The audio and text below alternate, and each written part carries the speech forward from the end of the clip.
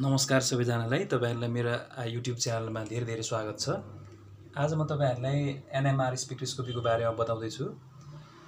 NMR spectroscopy भन्ने बित्तिकै यसको फुल फर्म चाहिँ न्युक्लियर म्याग्नेटिक रेजोनेन्स स्पेक्ट्रोस्कोपी हो। न्युक्लियर म्याग्नेटिक रेजोनेन्स स्पेक्ट्रोस्कोपी जसको एनएमआर मा चाहिँ न्युक्लियरबाट एन, म्याग्नेटिकबाट एम, रेजोनेन्सबाट आर मिलाएर एनएमआर भएको हो। त्यसैले तपाईहरुले देख्न सक्नुहुन्छ यो न्युक्लियर म्याग्नेटिक रेजोनेन्स स्पेक्ट्रोस्कोपी र एनएमआर स्पेक्ट्रोस्कोपीमा तीनवटा टर्महरु देख्न सक्नुहुन्छ। एउटा न्युक्लियर, अर्को म्याग्नेटिक, अर्को रेजोनेन्स। त्यसैले तपाईहरुले यसको बेसिक प्रिन्सिपल बुझ्दाखेरि चाहिँ यो तीनवटा टर्महरुलाई एकदम क्लियरली बुझ्नुपर्ने हुन्छ। न्युक्लियर, म्याग्नेटिक, रेजोनेन्स यो तीनवटा टर्मको मिनिङ बुझ्नुपर्ने हुन्छ र स्पेक्ट्रोस्कोपी त आफैमा छँदैछ। यसरी हामीले एनएमआर स्पेक्ट्रोस्कोपी बुझ्न खोज्ने हो भने चाहिँ तपाईहरुले न्युक्लियर भनेको के हो, म्याग्नेटिक टर्म यहाँ कसरी इन्भल्भ भयो, रेजोनेन्स भनेर कसरी इन्भल्भ भयो भन्ने कुराहरु बेसिक प्रिन्सिपलमा बुझ्नुपर्छ है त।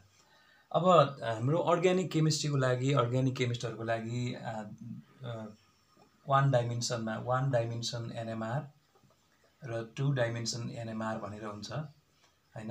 वन डाइमेन्सन एनएमआर चाहिँ हाम्रो बेसिकली हामीले पहिला बुझ्नुपर्छ। 2D एनएमआर हामी 1D एनएमआर बुझिसकेपछि सजिलै बुझ्न सक्छौं। त्यसैले हामीले पहिला सुरुमा वन डाइमेन्सन एनएमआर चाहिँ हामीले बुझ्ने कोसिस गर्छौं। र एनएमआर भन्ने बित्तिकै जम्मा दुईवटा एनएमआर चाहिँ एकदमै इम्पोर्टेन्ट छ हाम्रो अर्ग्यानिक केमिस्ट्रीको लागि, अर्ग्यानिक केमिस्टहरुको लागि। एउटा चाहिँ प्रोटोन एनएमआर जसलाई हामीले पीएमआर पनि भन्छौं, प्रोटोन म्याग्नेटिक रेजोनेन्स स्पेक्ट्रोस्कोपी। एउटा प्रोटोन एनएमआर एकदमै इम्पोर्टेन्ट छ जसले प्रोटोनको बारेमा सम्पूर्ण जानकारी दिन्छ, मतलब हाइड्रोजनको बारेमा सम्पूर्ण जानकारी दिन्छ। अर्को चाहिँ C13 एनएमआर, कार्बनको 13 आइसोटोप एनएमआर जसले चाहिँ कार्बनको सम्पूर्ण जानकारी दिन्छ। यसरी हामीले एनएमआर स्पेक्ट्रोस्कोपी प्रयोग गरेर हाइड्रोजनको बारेमा र कार्बनको बारेमा सम्पूर्ण जानकारीहरु लिन सक्छौं। तपाईलाई थाहै छ अर्ग्यानिक कम्पाउन्ड भन्ने बित्तिकै made up of carbon and hydrogen. त्यसैले यदि तपाईले कार्बन र हाइड्रोजनको सम्पूर्ण ज्ञान लिन जान्नुभयो भने, सम्पूर्ण ज्ञान चाहिँ तपाईलाई भयो भनेदेखि त्यो अर्ग्यानिक कम्पाउन्डको धेरै इन्फर्मेसनहरु आउँछ। त्यसैले पनि एनएमआर एकदमै युजफुल टुल भएको छ अर्ग्यानिक कम्पाउन्डको एनालाइसिसको लागि। र यो तपाईले बुझिहाल्नु भयो होला, जम्मा दुई टाइपको स्पेक्ट्रोस्कोपी हामीले हेर्छौं अर्ग्यानिक कम्पाउन्ड्सको लागि, प्रोटोन एनएमआर स्पेक्ट्रोस्कोपी र C13 एनएमआर स्पेक्ट्रोस्कोपी। र मैले तपाईलाई आज बेसिक प्रिन्सिपल यो एनएमआर को बेसिक प्रिन्सिपलको बारेमा बताउँछु। अब तपाईले देखिहाल्नुभयो बेसिक प्रिन्सिपल्समा हामीले सबभन्दा पहिला बुझ्नु पर्ने चाहिँ न्युक्लियसको बारेमा है। न्युक्लियसको बारेमा तपाईले बुझ्नु पर्यो हैन। न्युक्लियस भन्ने बित्तिकै तपाईलाई थाहै छ न्युक्लियसमा चार्ज हुन्छ हैन। न्युक्लियस भन्ने बित्तिकै चार्ज हुन्छ नि। न्युक्लियसमा तपाईलाई थाहै छ प्रोटोन र न्यूट्रोन हुन्छ। न्यूट्रोनको चार्ज नभए पनि प्रोटोनको त चार्ज हुन्छ हैन। त्यसैले कुनै पनि न्युक्लियसमा त न्युक्लियस भनेको त पोजिटिभली चार्ज हो, पोजिटिभली चार्ज न्युक्लियस भन्न सक्छौं हामीले हैन। अब त्यो सबै न्युक्लियसमा चाहिँ चार्ज क्यारी गर्छ, सबै न्युक्लियसहरुले चाहिँ चार्ज क्यारी गर्छ र यो चार्ज क्यारी गरेको यो न्युक्लियस पनि स्पिनिङ हुन्छ। Nucleus also spins. न्युक्लियस पनि स्पिन हुन्छ। न्युक्लियस चाहिँ आफ्नो एक्सिसमा घुम्न सक्छ हैन। अब त्यो न्युक्लियस जुन चार्ज भएको चीज छ त्यो चाहिँ स्पिन हुन्छ भनेपछि अब चार्ज पार्टिकल जब स्पिनिङ हुन्छ नि, चार्ज पार्टिकल स्पिनिङ हुने बित्तिकै त्यसको angular momentum of spinning of charge, the angular momentum is developed and angular momentum of spinning of charge of nuclei. अब त्यो न्युक्लियाई जब स्पिन हुन्छ एक्सिसमा, त्यसको एंगुलर मोमेन्टम डेभलप हुन्छ र त्यो एंगुलर मोमेन्टम जुन डेभलप हुन्छ त्यो स्पिनिङको भएको कारणले, यो न्युक्लियस आफै एक्सिसमा घुमेको कारणले त्यो त्यसको हामीले त्यसलाई चाहिँ can be described, the angular momentum of spinning of charge of nuclei can be represented by spin quantum number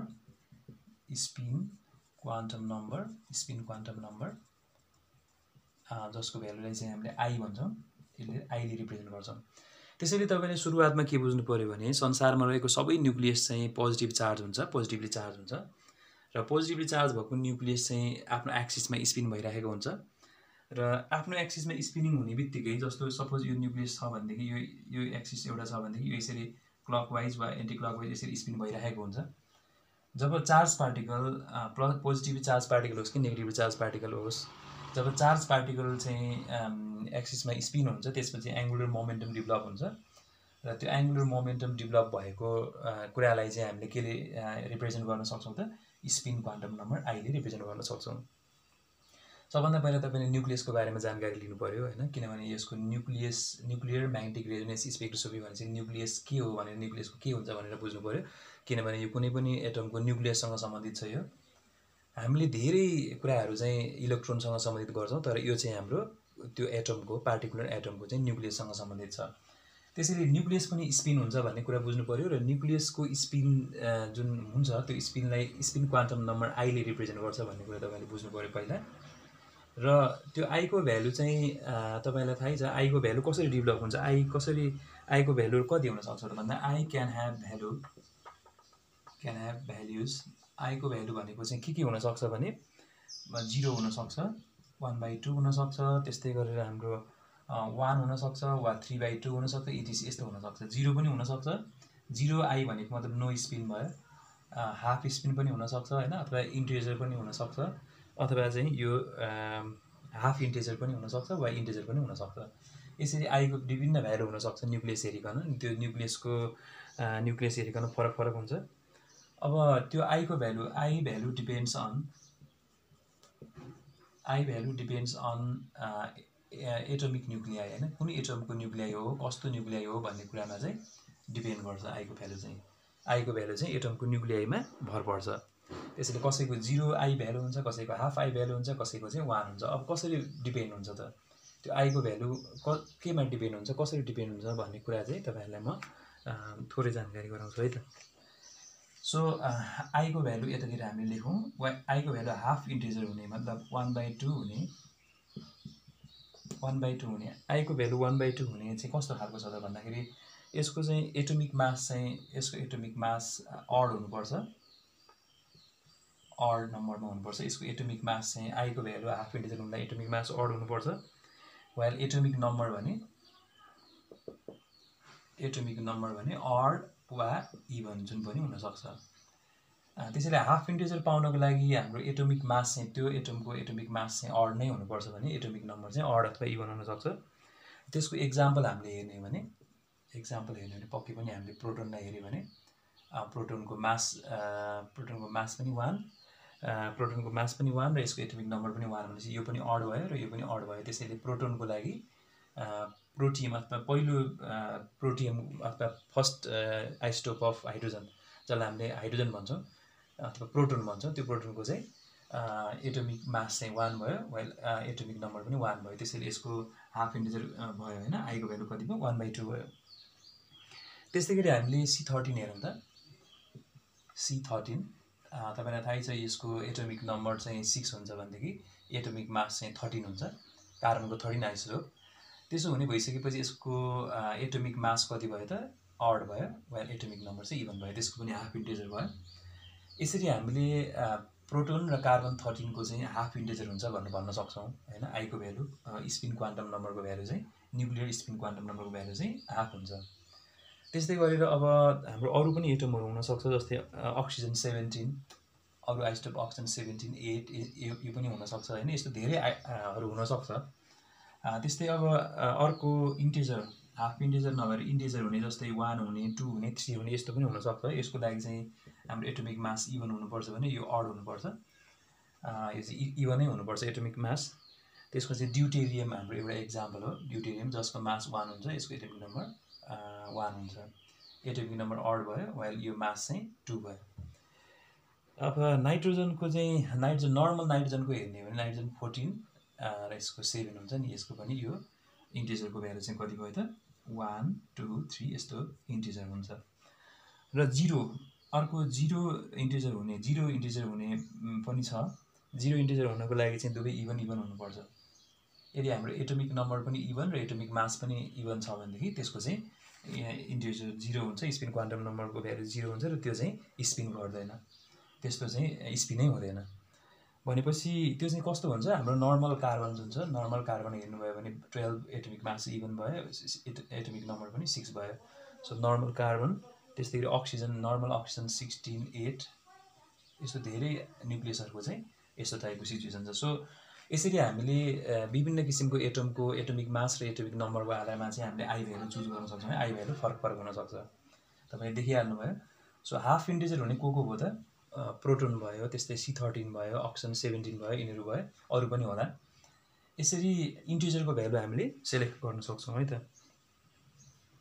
अब कुन चाहिँ किसिमको यो न्युक्लियसले चाहिँ यो न्युक्लियर म्याग्नेटिक रेजोनेन्स देखाउन सक्छ भन्दाखेरि खाली हाफ इन्टिजर हुने मात्रै यो हाफ इन्टिजर हुनेले मात्रै जसको एटमिक मास अड छ एटमिक नम्बर अड र इभन छ यिनीहरुले मात्रै के गर्न सक्छ एनएमआर देखाउन सक्छ र अरु इन्टिजर 1 2 3 हुने 0 हुनेले चाहिँ एनएमआर देखाउन सक्दैन त्यसैले तपाईले पहिला सुरुमा के बुझ्नु पर्यो कुन न्युक्लियसले एनएमआर देखाउन सक्छ र कुन न्युक्लियसले चाहिँ एनएमआर देखाउन सक्दैन भनेर सजिलै बुझ्नु पर्यो त्यसैले एनएमआर देखाउन सक्ने एनएमआर स्पेक्ट्रोस्कोपी हुन सक्ने अथवा एनएमआर स्पेक्ट्रोस्कोपी देखाउन सक्ने न्युक्लियसहरु कस्तो भयो त जसको हाफ इन्टिजर छ so the nucleus which has spin quantum number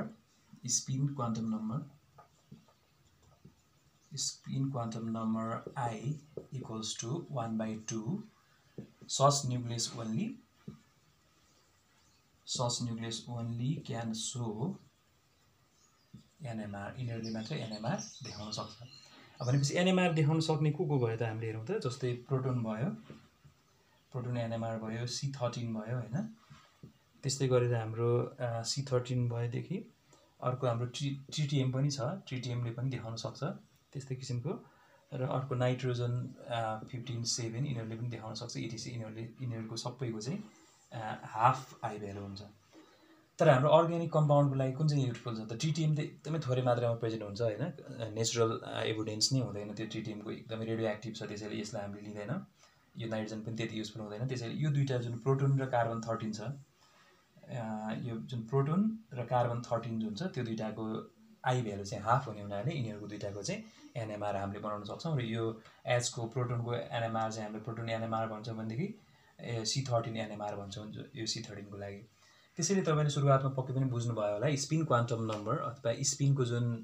spinning हुन्छ एक्सिसमा त्यो कुनको मात्रै स्पिनिङको चाहिँ हाफ इन्टिजर हुन्छ त भन्दाखेरि जसको आई भ्यालु चाहिँ हाफ छ त्यसले मात्रै एनएमआर को स्पेक्ट्रोस्कोपी देखाउन सक्छ एनएमआर स्पेक्ट्रोस्कोपी देखाउन सक्छ सो जसको आई भ्यालु हाफ छ उसको चाहिँ जसको आई भ्यालु हाफ छ हैन हाफ इन्टिजर छ भनौं उसको चाहिँ स्फेरिकल चार्ज डिस्ट्रिब्युसन हुन्छ हैन स्फेरिकल चार्ज डिस्ट्रिब्युसन भन्नाले उसको चार्ज डिस्ट्रिब्युसन चाहिँ स्फेरिकल फर्ममा हुन्छ र जसको आई भ्यालु चाहिँ इन्टिजर छ मतलब 1 2 3 यस्तो छ उसको चाहिँ नन स्फेरिकल चार्ज डिस्ट्रिब्युसन हुन्छ नन स्फेरिकल चार्ज डिस्ट्रिब्युसन यसरी नन स्फेरिकल चार्ज डिस्ट्रिब्युसन हुने भएकोले चाहिँ यिनीहरुको चाहिँ एनएमआर देखाउन सक्दैन र यो आई इक्वल्स टु हाफ जुन स्पिन क्वान्टम नम्बर जुन हाफ छ त्यसले चाहिँ स्फेरिकल चार्ज डिस्ट्रिब्युसन हुने हुनाले उले चाहिँ एनएमआर देखाउन सक्छ पक्कै पनि तपाईले बुझ्नु भयो होला कि कुन न्युक्लियसले चाहिँ एनएमआर देखाउन सक्छ र कुन न्युक्लियसले एनएमआर देखाउन सक्दैन भन्ने कुरा चाहिँ तपाईले पक्कै पनि बुझ्नु भयो होला है त अब म तपाईहरुलाई थोरै यो न्युक्लियसको जानकारी पछि तपाईहरुलाई म्याग्नेटको कुरा गर्छु म्याग्नेटिक कुरा गर्छु अब तपाईहरुलाई थाहै होला कि अब नर्मल हामीले टाइनी बार म्याग्नेटको कुरा गरौँ पहिला टाइनी बार म्याग्नेट एउटा सानो बार म्याग्नेटको कुरा गरौँ है त यदि हामीले कुनै एउटा म्याग्नेट जस्तो यस्तो यु शेपको म्याग्नेट छ हामीसँग जसको यतापट्टि चाहिँ हाम्रो नर्थ पोल छ यतापट्टि साउथ पोल छ र बीचमा हामीले एउटा सानो म्याग्नेटलाई हामीले यसरी होराइजन्टल राख्ने हो भने जसको नर्थ पोल यता छ र जसको साउथ पोल यता छ भने यदि हामीले दुईवटा म्याग्नेटलाई हेर्यो भने है एउटा ठूलो म्याग्नेट र एउटा सानो म्याग्नेटलाई हामीले हेर्यो भने दुईवटा फिल्ड हुन्छ त्यहाँ म्याग्नेटिक फिल्ड यसको म्याग्नेटिक फिल्ड र यसको म्याग्नेटिक फिल्ड यदि यसरी राख्ने हो भने तपाईलाई थाहै छ यो चाहिँ अब यसको म्याग्नेटिक फिल्ड त यो डाइरेक्सनमा छ हैन तपाईलाई थाहै छ यो ठूलो म्याग्नेटको म्याग्नेटिक फिल्ड त यो डाइरेक्सनमा नर्थ टु साउथ छ भनेपछि अब कसरी रोटेट हुन्छ त यो नर्थ चाहिँ साउथ तिर यो यतातिर रोटेट हुन्छ किनभने यो नर्थ र साउथ एट्र्याक्सन हुन्छ यो साउथ चाहिँ नर्थ तिर रोटेट हुन्छ आफस्याफ एलिङ हुन्छ नि हैन। यो सानो म्याग्नेट चाहिँ ठुलो म्याग्नेटमा को डिरेक्सनमा एलिङ हुन्छ भनेपछि अब तपाईले कस्तो पाउनुहुन्छ त त्यो अब तपाईले पक्कै पनि यस्तो पाउनुहुन्छ हैन। यो नर्थ यता आएको यस्तो किसिमको पाउनुहुन्छ नि त, नर्थ यो साउथ यसरी एलिङ भएको तपाईले पाउनुहुन्छ हैन। यो यस्तो भयो र यो चाहिँ यसको डिरेक्सन पनि यता भयो हैन। यसरी हामीले यो जुन यो ठुलो म्याग्नेटको म्याग्नेटिक फिल्डमा सानो म्याग्नेट ओरिएन्ट भयो भने यसको रेनफोर्स भयो नि हैन। यसको म्याग्नेटिक फिल्ड बिटा नट थियो भने यसको म्याग्नेटिक फिल्ड र यसको म्याग्नेटिक फिल्ड, यो सानोको म्याग्नेटिक फिल्ड र यसको म्याग्नेटिक फिल्ड के भयो, एउटै डिरेक्सनमा भयो। एउटै डिरेक्सनमा हुने बित्तिकै यो के हुन्छ, लेस इनर्जी हुन्छ, यो सिस्टमको लेस इनर्जी हुन्छ र यो चाहिँ मोर स्टेबल हुन्छ, मोर स्टेबल। सो यदि यसरी एलिङ भयो भने यदि यो सानो म्याग्नेट चाहिँ यो डिरेक्सनमा एलिङ भयो, यसरी चाहिँ मिल्न गयो भनेदेखि यो सिस्टमको चाहिँ इनर्जी के हुन्छ, लेस हुन्छ र यो मोर स्टेबल हुन्छ। तर यो मात्रै त कन्डिसन हुन सक्दैन हैन। यदि रोटेट हुँदाखेरि यस्तो भयो भने के हुन्छ त, यस्तो भयो भने भन्नाले हेर्नु त, यो साउथ यो नर्थ छ, तर यो साउथपट्टि साउथ नै जाने र यो नर्थपट्टि नर्थ जाने हो भने त यो त के भयो, यसको म्याग्नेटिक फिल्ड यो डिरेक्सनमा छ भने अर्कोको म्याग्नेटिक फिल्ड अपोजिट डिरेक्सनमा भयो हैन। यस्तो हुँदा के हुन्छ, हायर इनर्जी हुन्छ, हायर इनर्जी र यो चाहिँ के भयो, लेस स्टेबल भयो। यसरी तपाईले सबभन्दा पहिला ठुलो म्याग्नेटमा एउटा सानो टाइनी बार म्याग्नेट राख्ने हो भने चाहिँ, ठुलो म्याग्नेटमा सानो टाइनी बार म्याग्नेट राख्ने हो भने कसरी ओरिएन्ट हुन सक्छ त त्यो सानो म्याग्नेट भन्दाखेरि एउटा लेस इनर्जी हुने मोर स्टेबल हुने तरिकाले र अर्को भनेको हायर इनर्जी लेस स्टेबल हुने तरिकाले। त्यसैगरी जसरी यो हामीले म्याग्नेटको कुरा गर्यौं त्यसैगरी हामीले यदि म्याग्नेटिक फिल्डमा हैन कुनै पनि एउटा म्याग्नेटिक फिल्डमा चाहिँ हाम्रो न्यूक्लियसलाई राख्यो भने के हुन्छ, nucleus is considered as tiny bar magnet है। अब हामीले के गर्न सक्छौं, कुनै पनि न्यूक्लियस जसको हाफ आई भ्यालु छ, आई इक्वल्स टु हाफ छ, उलाई चाहिँ हामीले एउटा टाइनी बार म्याग्नेट भनेर कन्सिडर गरौँ है त। टाइनी बार म्याग्नेट हो भनेर कन्सिडर गर्ने हो भने अब जब न्यूक्लियर म्याग्नेटलाई हामीले यस्तो nuclear is tiny bar magnet र यस्तो nuclear magnet if keeped nuclear magnet अथवा न्यूक्लियस भनौं, त्यो न्यूक्लियर म्याग्नेटलाई जब हामीले if placed in external field, यदि हामीले एक्सटर्नल फिल्डमा राख्ने हो भने अर्को नयाँ म्याग्नेटिक फिल्डमा राख्ने हो भने चाहिँ के हुन्छ त, यदि हामीले न्यूक्लियर म्याग्नेटलाई टाइनी बार म्याग्नेट हो यो न्यूक्लियर म्याग्नेट जसलाई हामीले यदि एक्सटर्नल फिल्ड बाहिरको फिल्डमा राख्ने हो भने सेम अगाडि मैले जुन डिस्क्राइब गरेको थिएँ त्यही इफेक्ट हुन्छ है त। कस्तो हुन्छ भन्नुलाई भने जस्तो यो न्यूक्लियसलाई हामीले यसरी राउन्ड दिन सक्छौं हैन, स्फेरिकल भन्न सक्छौं। यो तपाईलाई थाहै छ यो चाहिँ यो डिरेक्सनमा स्पिन भइरहेको हुन्छ, यसरी स्पिन भइरहेको हुन्छ। यसको म्याग्नेटिक फिल्डको डिरेक्सन चाहिँ तपाईको यदि हामीले म्याग्नेटिक फिल्डको डिरेक्सन हैन, यदि हामीले यतापट्टि म्याग्नेटिक फिल्डको डिरेक्सन यता एक्सटर्नल म्याग्नेटिक फिल्डको डिरेक्सन दियो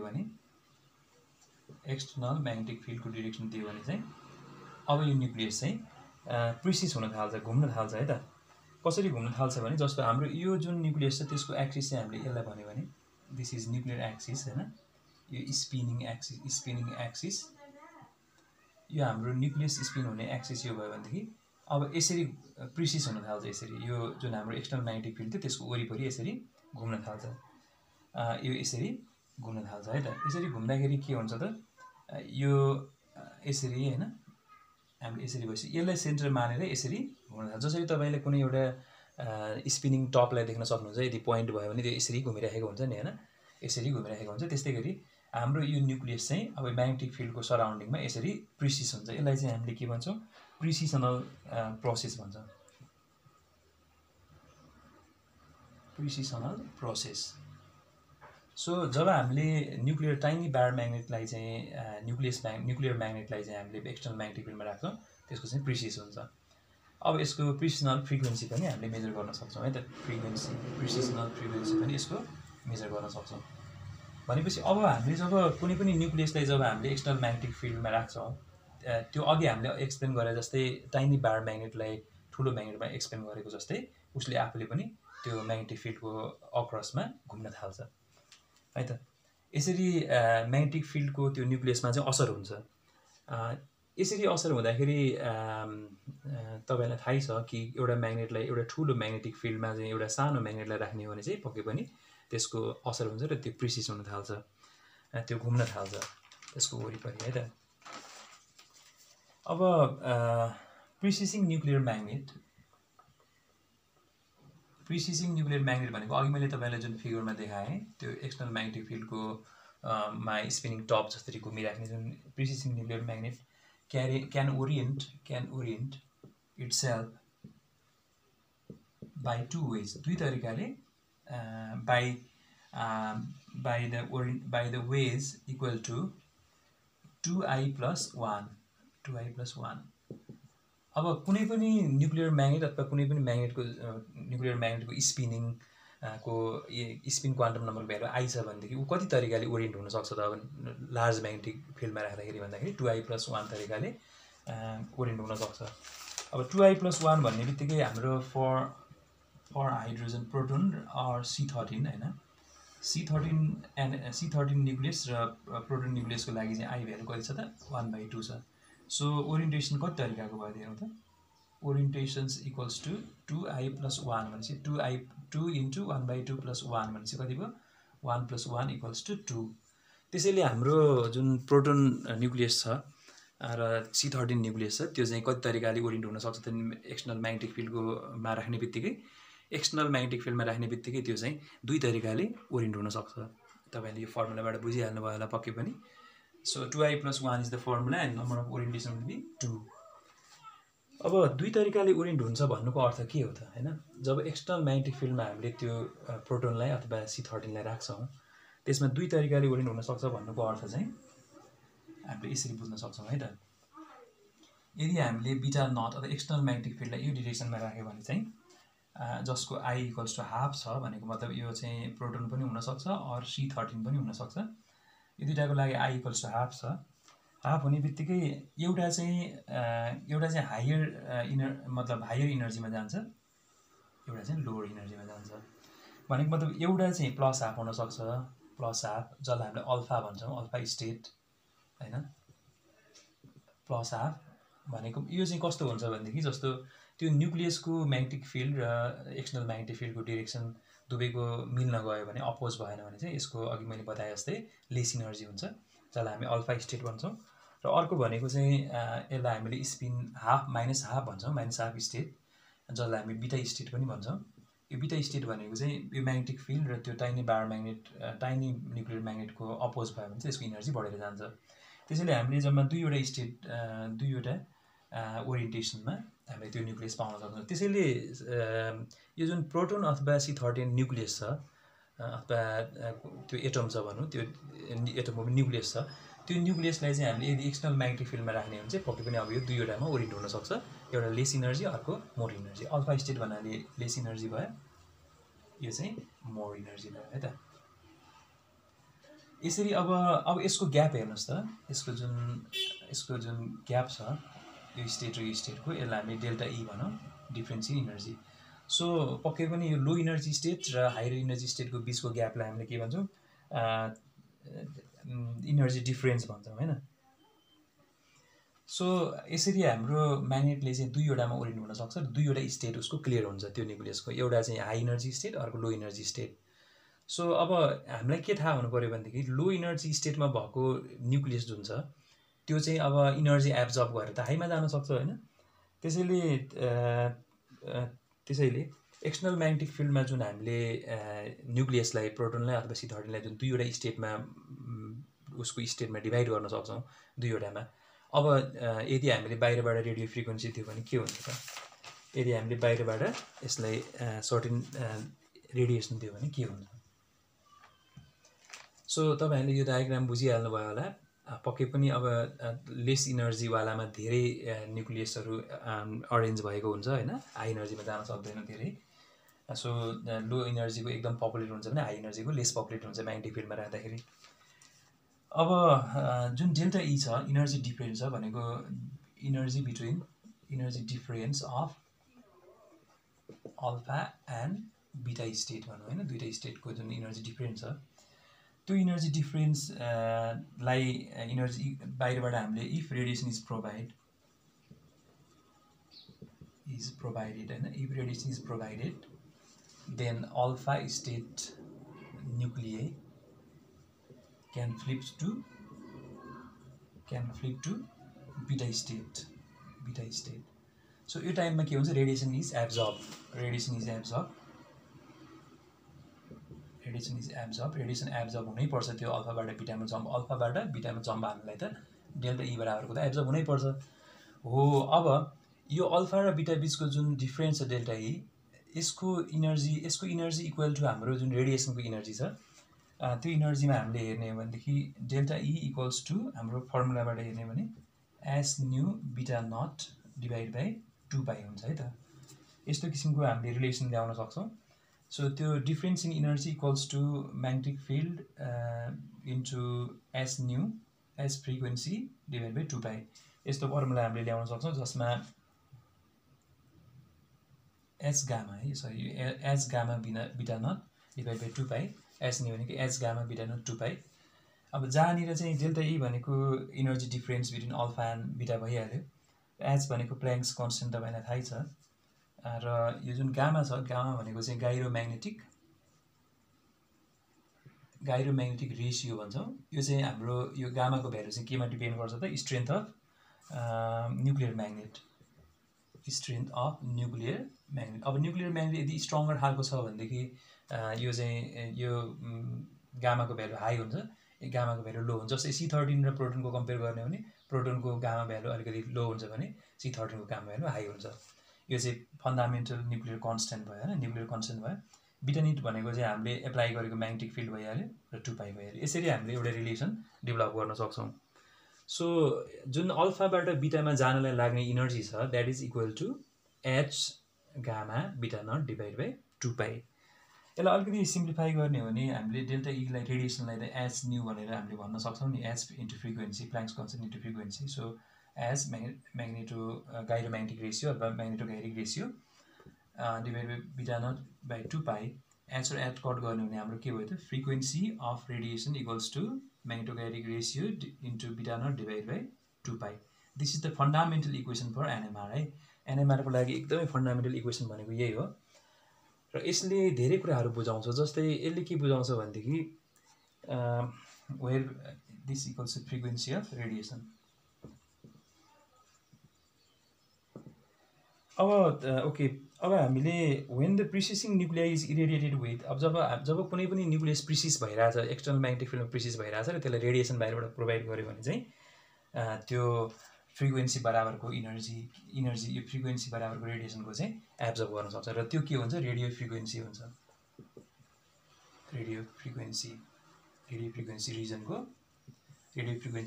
रेडिएसन चाहिँ काफी हुन्छ कि अल्फाबाट बिटामा जानको लागि सो जुन अल्फा स्टेट थियो त्योबाट बिटा स्टेटमा जानु जुन डेल्टा छ that is provided by frequency यति फ्रिक्वेन्सी भएको रेडिएसन जुन रेडियो फ्रिक्वेन्सीमा पढ्न जान्छ हैन रेडियो फ्रिक्वेन्सी बराबरको भयो भने पनि त्यो न्युक्लियर फ्लिप हुनसक्छ त्यसैले अब हामीले के बुझ्नु पर्यो भनेदेखि यो न्युक्लियसको जुन प्रिसिजनल फ्रिक्वेन्सी छ न्युक्लियसको प्रिसिजनल फ्रिक्वेन्सी र यो हाम्रो जुन बाहिरबाट दिने रेडिएसनको फ्रिक्वेन्सी म्याच खायो भने चाहिँ त्यसलाई हामी रेजोनेन्स भयो भन्छौँ है त भनेको मतलब यदि हाम्रो यो न्युक्लियसको जुन प्रिसिज भएको फ्रिक्वेन्सी छ हैन न्युक्लियसको प्रिसिज हुने फ्रिक्वेन्सी भनेको मतलब यो अल्फाबाट बिटामा जान लाग्ने इनर्जी बराबरको बाहिरबाट रेडिएसन एब्जर्ब गर्दाखेरि सो हामीले त्यति बराबरको इनर्जी एब्जर्ब गर्यो भने चाहिँ त्यसलाई हामीले के भन्छौँ त प्रिसिजनल frequency is equal to frequency of radiation त्यसैले प्रिसिजनल फ्रिक्वेन्सी जुन छ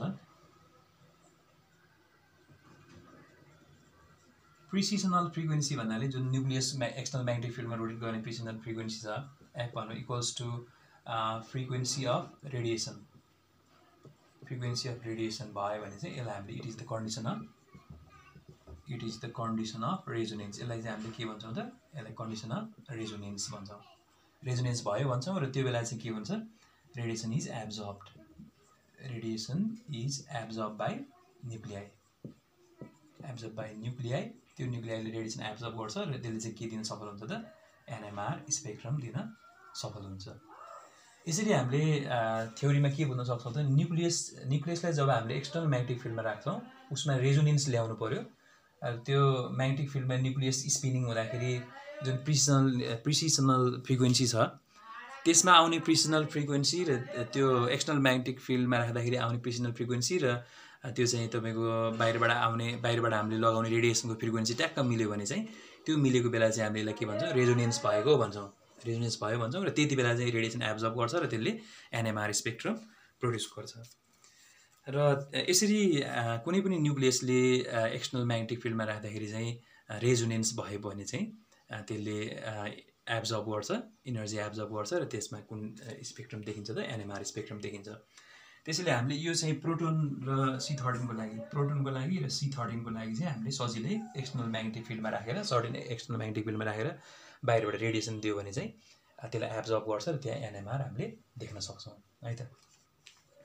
सो आज मैले तपाईँहरूलाई पक्कै पनि एउटा बेसिक कुरा कसरी एउटा न्युक्लियस चाहिँ कस्तो खालको न्युक्लियसले कसरी एब्जर्ब गर्छ त फ्रिक्वेन्सी रेडिएसनको फ्रिक्वेन्सी अब रेडिएसन कसरी एब्जर्ब गर्छ र कसरी एनएमआर स्पेक्ट्रम चाहिँ देखिन्छ भन्ने कुरा बेसिक प्रिन्सिपल ल्याएँ। तपाईँले सबभन्दा पहिला यदि एनएमआर बुझ्न चाहनुहुन्छ भनेदेखि चाहिँ तपाईँले यो बेसिक कन्सेप्ट नबुझी हुँदैन।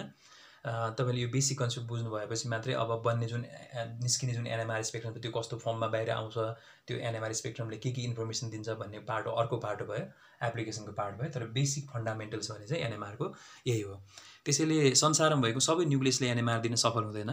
जसको हाफ इन्टिजर छ त्यो मात्रै एनएमआरको लागि सुटेबल हुन्छ र त्यति मात्रै पनि सुटेबल छैन, हाफ इन्टिजर हुँदैमा मात्रै पनि हुँदैन, त्यसलाई एक्सटर्नल म्याग्नेटिक फिल्डमा राख्न सक्नुपर्छ। एक्सटर्नल म्याग्नेटिक फिल्डमा राखेर मात्र हुँदैन, एक्सटर्नल म्याग्नेटिक फिल्डमा यसरी राख्नुपर्छ कि त्यसमा आउने प्रिसिसन जुन छ त्यो न्युक्लियसको जुन प्रिसिसन हुन्छ त्यो प्रिसिसन चाहिँ प्रिसिजनल फ्रिक्वेन्सी यसरी डेभलप हुनु पर्यो कि हामीले बाहिरबाट रेडिएसन दिँदाखेरि त्यो रेडिएसनलाई उसले एब्जर्ब गर्नु पर्यो। अनि त्यो बेला मात्रै उसले एनएमआर स्पेक्ट्रम देखाउन सक्छ र एनएमआर स्पेक्ट्रम दिन्छ। त्यसैले आज मैले तपाईँहरूलाई यो एकदमै इम्पोर्टेन्ट कुरा एउटा केमिस्ट्री पढ्ने विद्यार्थीले चाहिँ निकै बुझ्नुपर्ने उसको लङ लाइफ जीवनकालमा उसलाई एनएमआर अथवा कुनै पनि स्पेक्ट्रोस्कोपी टेक्निक त प्रयोग गर्नु परिहाल्छ। त्यसको लागि बेसिक फन्डामेन्टल्स क्लियर भएको हुँदैन। पक्कै पनि आज तपाईँ क्लियर हुनुभयो होला फन्डामेन्टल्स अफ एनएमआर भन्ने कुरा मलाई आशा छ। र आउँदो भिडियोमा तपाईँहरूलाई म पक्कै पनि यसको एनएमआरको कसरी लिन्छ, एनएमआर कसरी यसको रिजल्ट हुन्छ, यसको एप्लिकेसन के हुन्छ भनेर C13 को पनि प्रोटोनको पनि एक्सप्लेन गर्ने प्रयास गर्नेछु। र तपाईँहरूले मेरो युट्युब च्यानललाई अहिलेसम्म पनि सब्सक्राइब गर्नुभएको छ भने पक्कै पनि सब्सक्राइब गर्नु होला र साथीहरूलाई सेयर गर्नु होला, सबैजनालाई सेयर गर्नु होला भन्दै म आज यो भिडियोबाट बिदा चाहन्छु। हस्, नमस्कार।